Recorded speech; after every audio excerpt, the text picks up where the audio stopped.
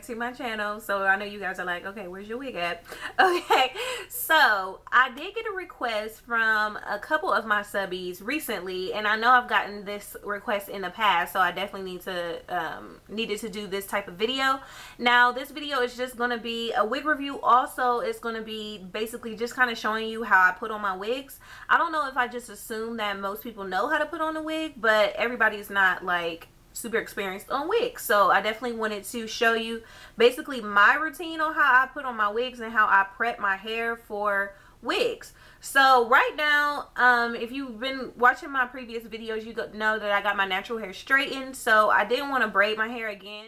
Okay, so I basically have my hair wrapped under here, and yeah, I had the wig that I'm going to be showing you is a right side part, so I parted my hair already to the right, and I kind of got my baby hairs kind of prepped. So what I use for my baby hairs is just my 24-hour even edge control, and this is in the Ultra Mega Hold. I think that one works the best for me, and a little bit goes a long way with the even edge control. If you put too much, it will kind of like give you a white film on there, and you really don't want that. So definitely just use a little bit of that. Also, I suggest wearing a wig cap. Some people tend to not like wig caps just because they are a little tight for some people. For me, for the protection of your hair under a wig, I feel like you definitely need to wear a wig cap. Some people like to wear a flesh tone. I usually wear a black one. Sometimes I wear flesh tones. It really doesn't matter as long as you're protecting your hair under your wigs. Also, I've already cut the lace on this, and this is a hard lace unit. So I definitely just prepped my edges with Jamaican castor oil, and I just rubbed it in before I put on the 24-hour edge control. Okay, so here it goes. Now let me tell you what this wig is first. It is sponsored by IVANA.com, so I'll leave all the links down below to the wig and their website. Now the wig that I have, find the tag, is by the Newborn Free collection. This is what it looks like. The tag, so it is a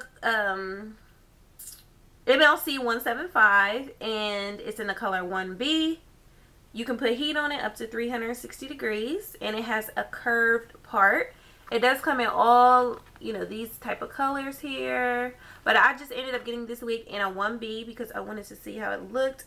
When I seen it on the model, it looked like something Kim Kardashian had recently, so I just wanted to see what it looked like on me. Now the construction of this unit is a little weird. It only has one comb in the front towards the middle front portion where the bang is, and then also it just has a comb in the back with adjustable straps, so no combs on the side. You guys know I don't really care for the combs anyway, so I really don't care about that. Now the parting space did need some love. I did tweeze out that much from the parting space.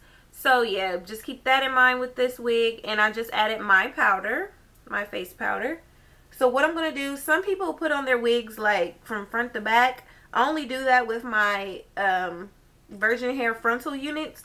But with this, any other wig, I do it from back to front like this. And this is just how I've been putting on wigs forever. So that's just how I like to do it, so that I know that my part is where I want it to be.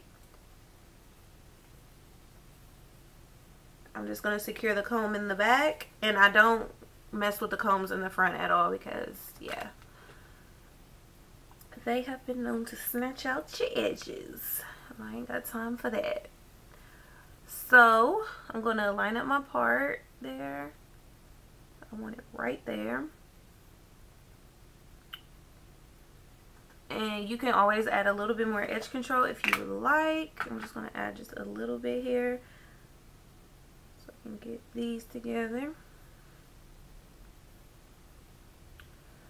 But this is a really, really cute unit. I really do like this. Now this effortless like